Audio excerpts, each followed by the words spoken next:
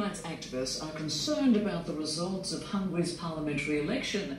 Most of the votes have been counted, and right-wing Prime Minister Viktor Orban is set to secure his third consecutive term in office. He's trying to create what he calls an illiberal democracy.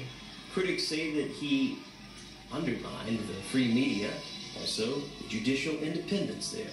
The Prime Minister also campaigned heavily against immigrants, and the UN Human Rights Chief has labeled some of his rhetoric as racist. He addressed supporters after claiming victory on Sunday. First, I would like to congratulate the voters. Thank you for your participation. My turnout has cast aside all doubt. There was a big battle behind us. We have won a crucial victory, got a chance, gave ourselves a chance to defend Hungary. Let's put this into focus now with Patrick Kingsley. Patrick, an international correspondent for the New York Times, and Patrick has reported extensively on Hungarian politics live in our London bureau. Thank you for your time today. Thank you. Good morning.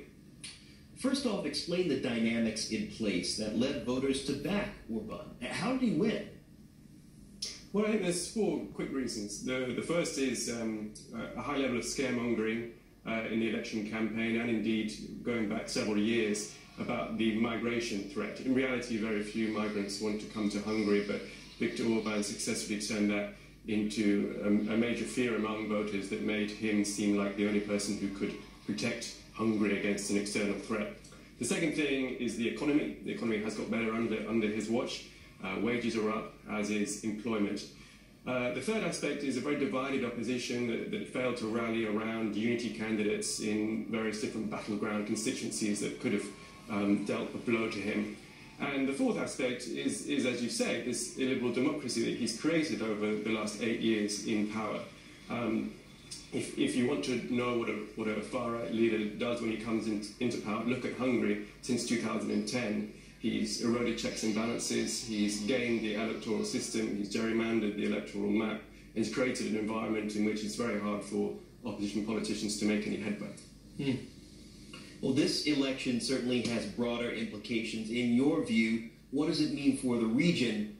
What does it mean for Europe at large? Well, I think you just have to look at the immediate reactions from politicians across Europe last night.